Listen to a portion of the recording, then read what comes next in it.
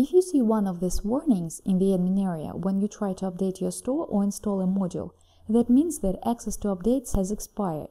When you purchase a license for one of XCard 5 packages or modules, you get 1 year of free access to updates for this license.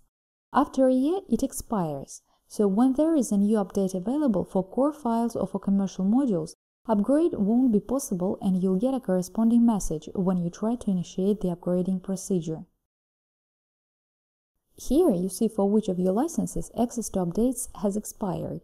To be able to proceed with the update, you need to pay for another year of access to updates. You can make a purchase right from this page. Here you can choose if you want to pay for prolongation of access to updates for one license or for all licenses. If you want to pay for all licenses, click on the Prolongate All Licenses button. You'll be redirected to the payment processor site to complete your order. Make sure the email address on this page corresponds to the email address associated with your help desk account where the licenses are located. Once the payment is done, access to updates for the selected licenses will be extended. The purchase can also be initiated from your help desk account. Log into your account containing your licenses. Go to section My Licenses. Here you'll see expiration dates for all your licenses. If the license has expired, the date will be in bold text.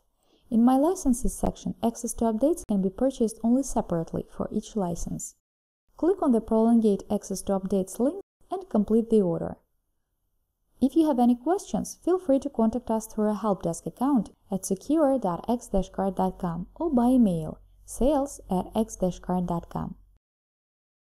Thanks for watching.